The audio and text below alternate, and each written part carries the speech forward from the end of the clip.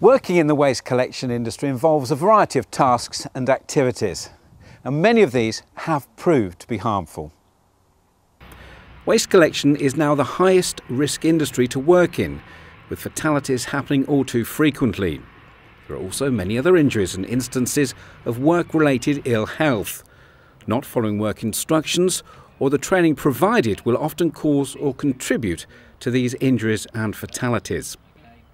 This DVD is for anyone who is responsible for monitoring and checking work. Your organisation is required to put in place arrangements for monitoring and supervision. Cheers.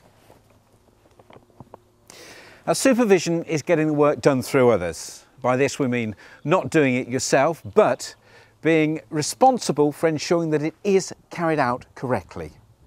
Monitoring tends to be carried out by an external observer and on a planned basis. Monitoring will normally be recorded and will include any actions necessary where work has not been done correctly. The main aims of this DVD are to ensure that work is done to the highest possible standards, to help make the waste industry a safer industry in which to work, to give team leaders and supervisors an indication of what to look for when monitoring, and to show you what to do if things go wrong. At the end of the DVD, there are some short, practical exercises.